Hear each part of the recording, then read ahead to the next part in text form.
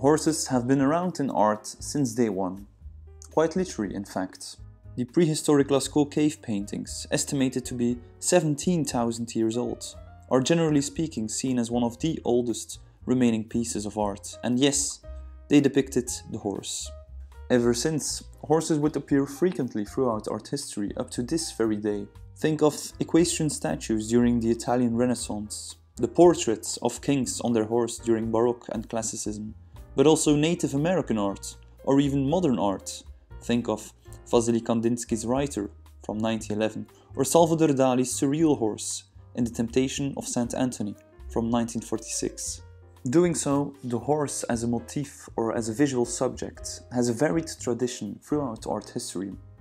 It's been used to express power by leaders, but also as an eerie motif. Think of Henry Fuseli's painting The Nightmare from 1781, or Eugène Delacroix's Horse Frightened by Lightning from 1829. However, in this video we won't be reciting the history of horses in art. Instead, we're going to look at horses today. In what way have horses been implemented in contemporary art? And in what manner do they play upon the artistic tradition of horses in art? Welcome to Horses in Contemporary Art, from Borremans to Cattelan. Untitled, Cavalli, by Ioannis Kounelis from 1967. We open our list with one of the earliest examples, and arguably also one of the most radical examples, of implementing the horse as a motif or a visual subject in a contemporary artwork. Born in 1936 in Greece and passed away in 2017 in Rome, where the artist used to reside and work, Ioannis Kounelis was a key figure for the arrival of arte povera as a true postmodern art movement. Ioannis Kounelis worked in sculpture, performance, installation and painting, even though the artist insisted he was a painter above anything else, inspired by the likes of Jackson Pollock, Lucio Fontana, Franz Klein or Alberto Burri. Kounelis undermined the sanctity of the gallery space, creating art from cheap materials up to living animals. Doing so, in January of 1969, he showcased his installation, untitled Cavalli, from 1967 during the inaugural exhibition at the Galleria Lattico in Rome, in which 12 horses were stationed around the gallery for 3 days. The horses were tended by professional grooms and returned to the stables every evening, but during the day they faced the gallery walls, leaving a void in the center of the gallery space, becoming an utmost revolutionary work of art.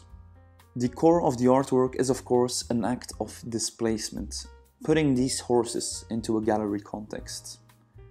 In the tradition of Marcel Duchamp, Kounelis uses these horses as ready-mades, but instead of using found or mass-produced objects, he uses living animals.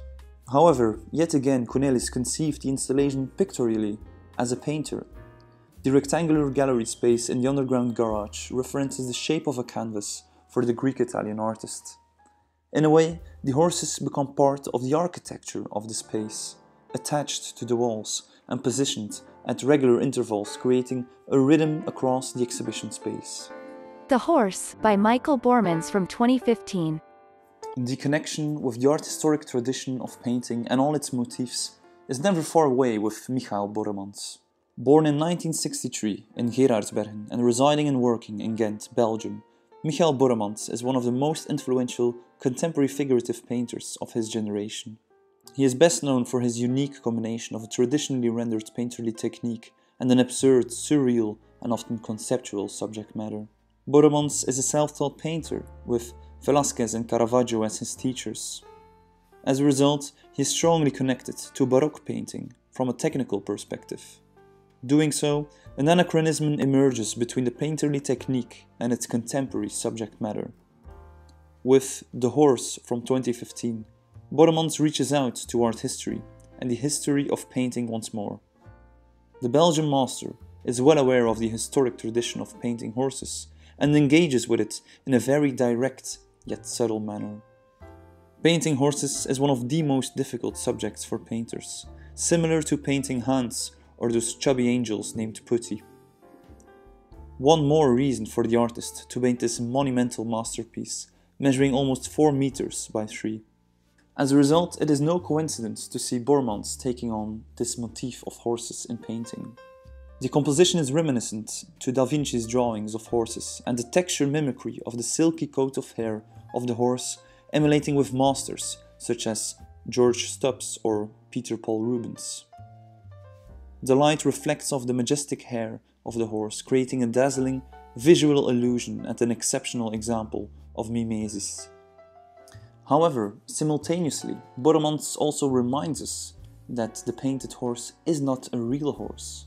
It is just an image, a painting, a lie, albeit a beautiful one. The hoofs of the horse's hind legs are intentionally incomplete and in strong contrast with the meticulously rendered body of the horse. Furthermore, the setting is as incomplete as those two hoofs, with an almost magically painted horse standing in a gritty environment. Borremans makes us fall in love with his virtuoso brushstrokes and mastery of mimesis and Baroque painterly techniques, before telling us the painting is a lie. The horse is not a horse, only a depiction of a horse, making us question the meaning of its shadow on the gritty wall with Plato's theory of ideas luring beneath the surface. To Zurbaran, by Berlin de Breikra from 2015. Another artist who is even more famous for consistently implementing the horse into her artistic practice is none other than Berlinde de Breukere. Born in 1964 in Ghent, Belgium, where the artist continues to work and resides. De Breukere is a contemporary sculptor and installation artist, creating haunting distortions of organic forms. Berlinde de Breukere does not create true taxidermies, as is the case with Damien Hirst or Maurizio Cattelan. In fact, she creates her equine sculptures using casts made of wax, animal skins, textile, metal, wood and hair. The central theme of her oeuvre is very clear: vulnerability, suffering and the overwhelming power of nature. With To Zurbaran from 2015, one of her many equine sculptures, we encounter a blindfolded foal with its legs bound lying on a wooden table. The lighting and the composition is directly inspired and referenced to the Spanish master Zurbaran and his iconic Lamb of God, painted during the first half of the 17th century. De Breukere confronts us with suffering and the fragility of life. However, she does not aim to shock us. Instead, she provides solace.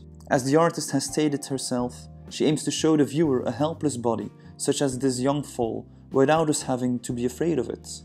Instead, it can be also something beautiful. This subtle interplay of comfort and the disturbing is a true continuum throughout de Breukere's impressive oeuvre. When she was asked why she started to use equine forms as her subject matter, the Belgian artist replied, "They enable her to amplify the intensity and scale of the suffering." She felt as if it was not possible to depict or evoke the vast immensity of deep suffering and true pain with the human figure. With horses, the weight of the figures and the suffering increases exponentially. The Incredible Journey, by Damien Hirst, from 2008. Born in 1965 in Bristol and currently residing and working in London, Damien Hirst is one of the most influential sculptors of his generation and was the true poster boy of the young British artists. With the formaldehyde sculptures of his Natural History series, we encounter a body of works which are as iconic as they are shocking and contested. Hirst rose to fame in the 1980s and 1990s with notorious artworks pushing not only the boundaries of art and contemporary sculpture, but also of good taste and what is morally acceptable in art. Whereas Berlinde de Breukere uses casts of wax for her equine subjects, Hirst's animals, encompassing sharks, cows, zebras and more, are as real as they are dead. By manner of a chemical compound called formaldehyde, which is best known for its antibacterial and preservative properties, Hirst preserves real corpses in monumental tanks filled with the light blue transparent liquid. Doing so, Hirst reaches the peak of his fascination for life versus death, but also science versus religion. With The Incredible Journey from 2008, we encounter another example of the artist's striking yet notorious Natural History series. The wide-framed tank, reminiscent to minimal art structures and aesthetics, consists of one of the most beautiful species to wander the planet, the zebra. The zebra becomes the ultimate collectible of naturalia, an age-old tradition strongly connected to art of collecting rare species. What an incredible journey it is. The Ballad of Trotsky by Maurizio Cattelan from 1996. We conclude our list with arguably the most important and most consistent artist who implements horses into his conceptual artistic practice. Born in 1960 in Padua, Italy, residing and working in New York, Cattelan is one of the most famous and controversial neo-conceptual artists of his generation. Cattelan takes inspiration freely from both the real world, such as people and objects, and also from the art world, as an irreverent operation aimed at institutions but also art in general. His works are strongly marked by humor and wit, creating playful sculptures and installations aiming to provoke his audience. He presents challenging contexts in order to force commentary and engagement, repositioning the value of the artwork from the object or the idea in the tradition of conceptual art to the discussion of the artwork. His taxidermy horses vary from horses with their heads stuck on the wall to hanging from the ceiling. One of his first taxidermized horse sculptures was The Ballad of Trotsky from 1996. Presented during Cattelan's first solo exhibition in New York, the horse is suspended mid-air, with the title referencing the Russian revolutionary Leon Trotsky.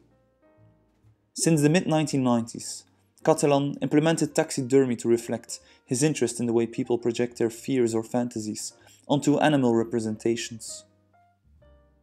Trotsky was a very influential figure opposing Stalin in the 1920s. He represents utopia, but also persistent efforts to achieve a better world, which resulted in failure. The dangling hoofs symbolize the desperate situation of the horse and of Trotsky's efforts and the ideals he represents. Thank you so much for tuning in today. For our Patreons, I will be sharing the images of this video with the slides and text on the Patreon page. Feel free to watch our video on the 20 most famous contemporary sculptors today next, and please consider subscribing to stay posted on more contemporary art. Bye.